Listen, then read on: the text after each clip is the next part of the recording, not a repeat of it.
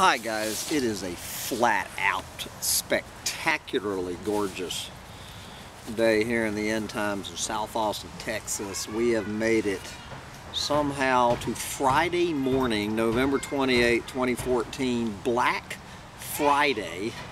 And like every other Friday, this is my easiest day. This is really my easiest day to be a doomsday prophet and an environmental alarmist. Here on Black Friday 2014, I just did my annual Black Friday rant from inside that doomsday garage, but I had to come out here and enjoy this lovely day sitting in my USA, my made in China USA flag chair to bring you this rant. And I'm going to kick off.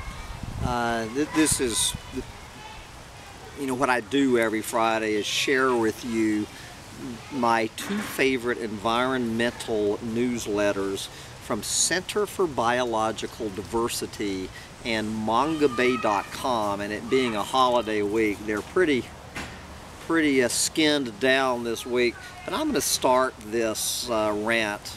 I'm going to start this rant with the story that I finished my Black Friday rant from inside the garage with a minute ago, from the Center for Biological Diversity, Endangered Earth, starting off in Miami, Florida.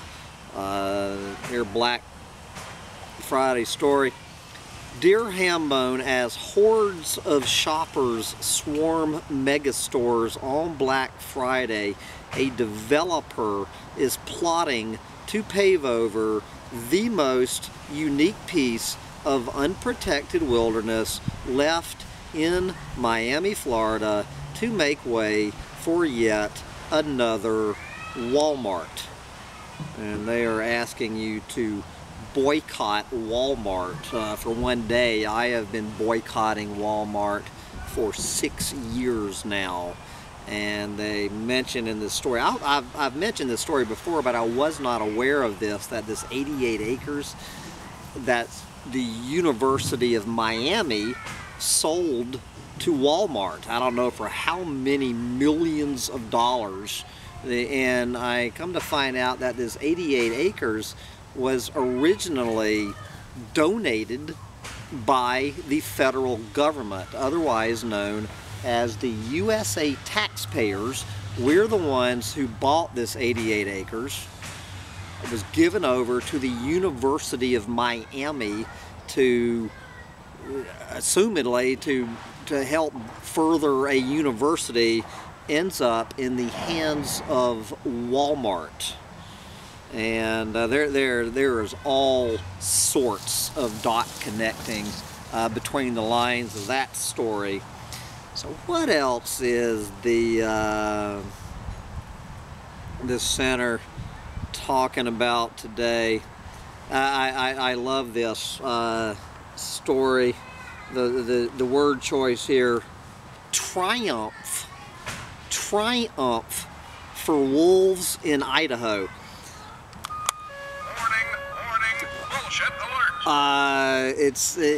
You know what this story is about. I reported about it, where this bunch of these goddamn redneck wolf haters, wolf killers, were holding a predator killing derby in Idaho on our federal public lands. I don't know why they're not holding their derby down there on that 88 acre Walmart in Miami. They might as well be. So anyway, these goddamn rednecks were going to be pouring out there in Idaho on BLM land to shoot as many wolves as they could. And the Center for Biological Diversity and a bunch of these other wolf lovers sued them. And I guess the BLM, the good old Bureau of Livestock and Mining, has caved in, according to these wolf haters, to these tree huggers, and said no wolf killing on public lands. And this is the definition of a triumph for wolves in this country. today. This is where it's gotten to, where some goddamn rednecks are not allowed to go out in the middle of our public lands to shoot as many wolves as they can for $1,000 prize. And so anyway, this is their Thanksgiving issue. Things to be thankful for. There we go. I guess we have the wolf returning to the Grand Canyon. More on her. We have some fuzzy little feel-good story. Return of the bighorns, where they're starting a new bighorn herd down there in Arizona. Here is their yearly condom giveaway in the holidays, and once again I'm going to try to be one of the people handing out their endangered species condoms. Between now and the new year, more American babies will be conceived than at any other time of year. You're talking, of course, I was conceived on New Year's Eve, so we all know who my daddy is. Ho ho ho. So I am a baby who was conceived on New Year's Eve. If Santa Claus had been wearing an endangered species condom, perhaps a caribou condom, perhaps I would not be here to give you this rant. Alright, and the center is doing our part to help make sure that all of this holiday cheer does not contribute to unplanned pregnancies. There you go, and they will be giving away 40,000 free endangered species condoms to get people thinking about the impact of human population growth on endangered species. Let me tell you how much when you're grinding away, doing the goat dance, as Greg Brown would call it, the goat dance, let me tell you where the concern for endangered species is on the minds of these clueless morons doing the goat dance. Alright, from there, I guess some new horseshit petition drive. We're going to send a petition, I guess, to Barack Obama. Who is the petition going to? I don't know. I guess to Barack Obama to limit the size of bomb trains, these crude oil trains, rolling time bombs, to limit them to 30 cars each. Yeah, right. Man, I guess it's the week of lawsuits. We got some lawsuit to strengthen protections for the sage grouse. We have another lawsuit filed against doubling the fishing limits for rare big eye tuna. It goes on and on. And anyway, let me jump over to my favorite environmental newsletter of the week from mangabay.com, who Manga Bay goes all around the planet looking at all of these various stories from the past 7 days, from the mainstream, alternative, and most importantly the scientific media, to see how this planet has been crashing around us while we have been stuffing our face with turkey and lining up at Walmart at midnight on Thanksgiving. What's been going on the rest of the planet? 2 stories on chameleons showing up. And kicking off this week's Ecological Meltdown Roundup is featuring the world's rarest chameleon, the Chapman's pygmy chameleon. You can kiss goodbye. The Chapman's pygmy chameleon, I guess found only not in Madagascar, but in Malawi in sub-Saharan Africa. And I guess it has not been seen in 16 years. So I don't think it's the world's rarest. I think we've gone beyond the bend, since they have not seen one of these little guys in 16 years, probably having something to do with the fact that its habitat has been whittled down to an area the size of 100 football fields. 100 football fields, and not one has turned up in 16 years. And this is all part of the larger story, the chameleon crisis. Extinction threatens 36% of world's chameleons. Is that extinction threatens? I'm not sure they meant to write the headline like that, but I kind of like it. Extinction, I guess, anyway. Let's see. This is the newest update I mentioned last week about the IUCN's Red List.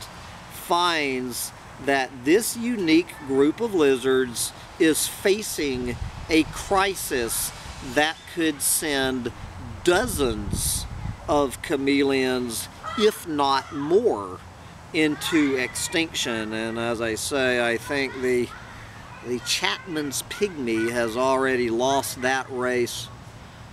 Okay, I love this one. Reeling in religious messages, how faith impacts fisheries in Fiji. And they're talking about Christian missionaries bringing the Christian faith to Fiji in 1835, and you can imagine what the fisheries of Fiji look like today. And so we're going to get the Christian faith to save the Fiji fisheries. So we're going to see how having domination over all the world's fish that swim, is going to save Fiji's fisheries. You go, anyone believing that the Christian faith is going to save fish in Fiji, I've got something to tell you here on Black Friday. That was bullshit. Okay.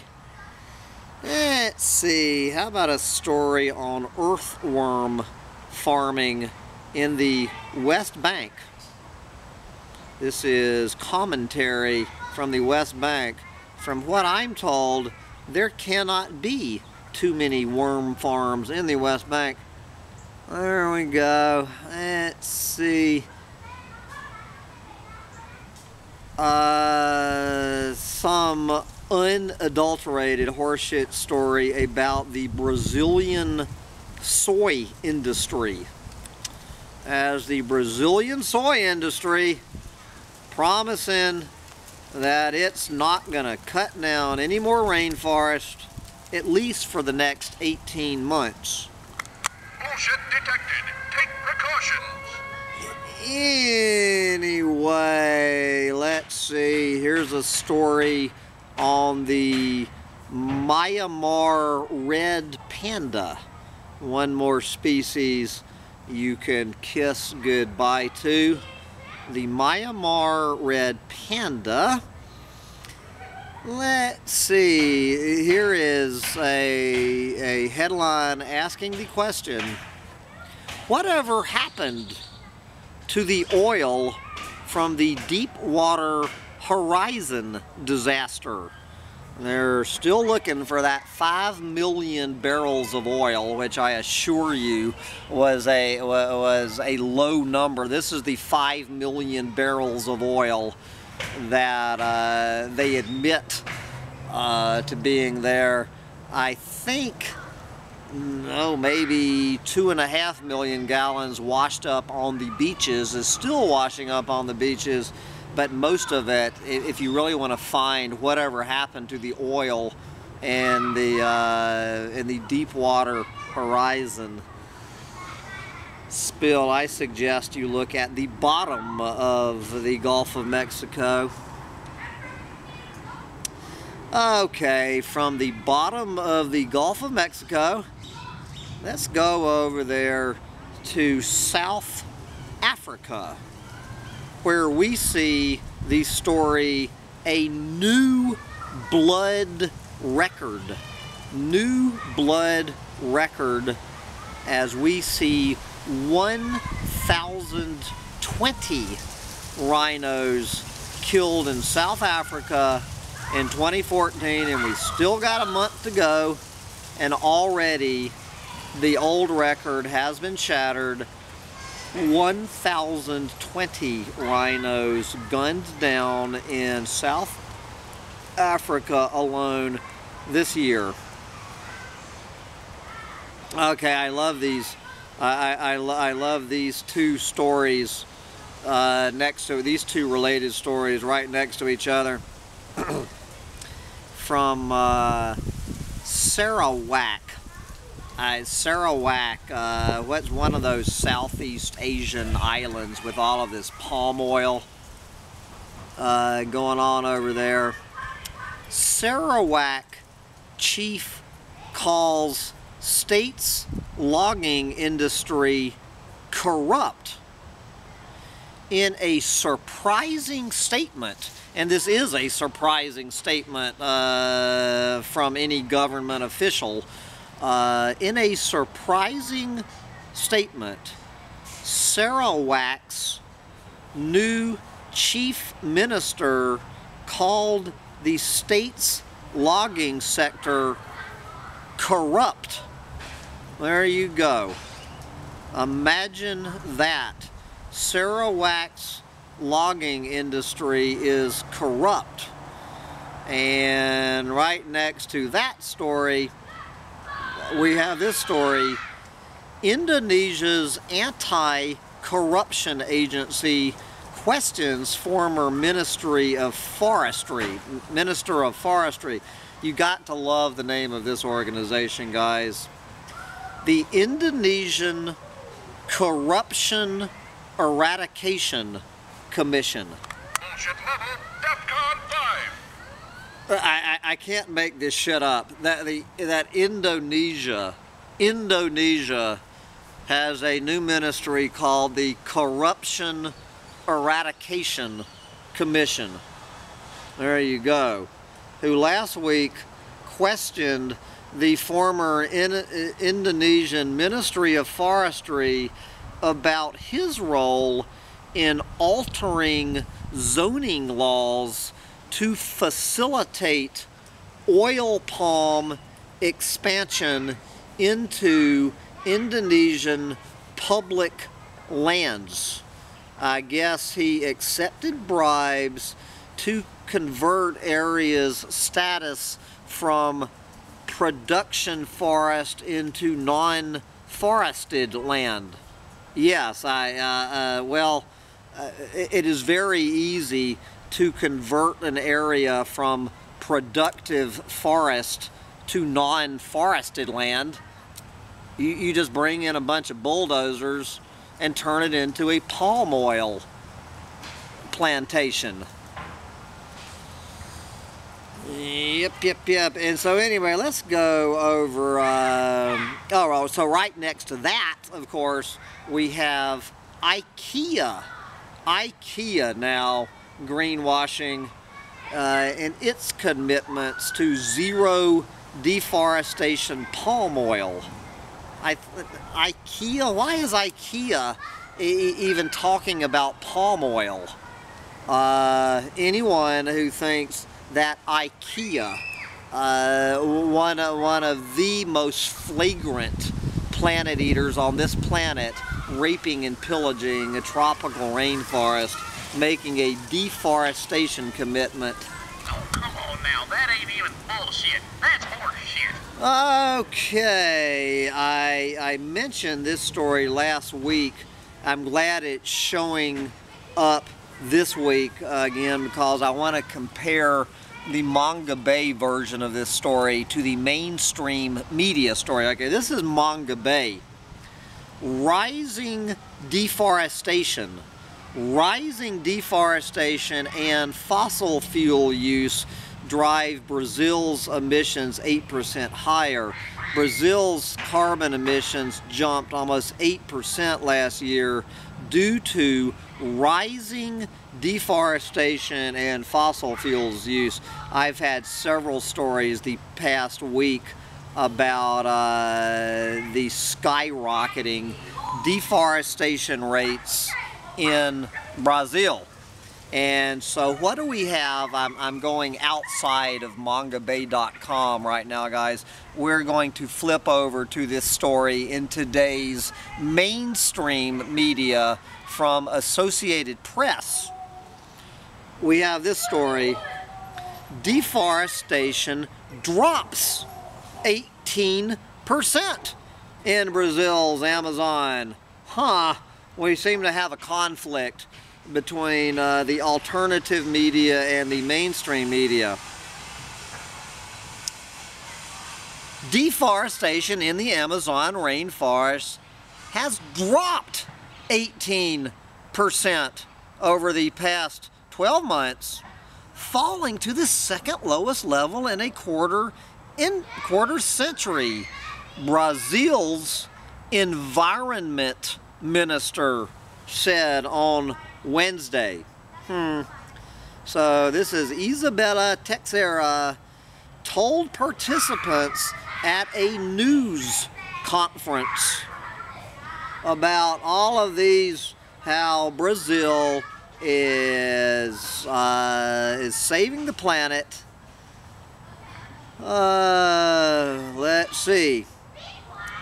Wednesday's lower figures came as a surprise because many environmental groups had been warning of a second consecutive spike in the annual deforestation numbers as the forest continues to be raised to make way for grasslands for cattle grazing, soy plantations, and logging. But the environment minister stuck by her guns, insisting that the numbers were accurate. And this is what World Wildlife Fund for Nature, Marco Lantimi from the World Wildlife Fund, swallowing this unadulterated horseshit, called the surprising announcement, quote, good news. We were surprised, but the major message is okay, it's good. Brazil has been advancing. Okay, so anyway, enough of the mainstream media unadulterated horseshit. Let's see, I'm probably already 30 minutes into this. Okay, alright, I guess we have two more. Here we have ranking the world's palm oil companies in terms of sustainability. Ranking the world's palm oil companies in terms of sustainability. I bet that's a short report. That was bullshit. And I don't even know what this last story about, but it sounds pretty good. Activists hijack Pepsi's newest product on Amazon over deforestation. Oh, this is talking about Amazon.com, a campaign launched by environmental activists is killing Pepsi's launch of its newest planet-eating product on Amazon.com. Anyway, guys, I gotta wrap up my Black Friday edition of my Ecological Meltdown Roundup rant because I think I smell some turkey sandwiches coming out of the kitchen. So I gotta go slice me up a turkey sandwich and head to a pickin' party in North Austin, Texas on this absolutely gorgeous day in the end times as the power saws drown out the laughter of the little bundles of joy. Bye, guys.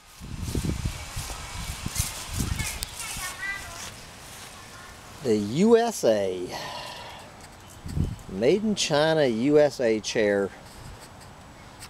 There's no end.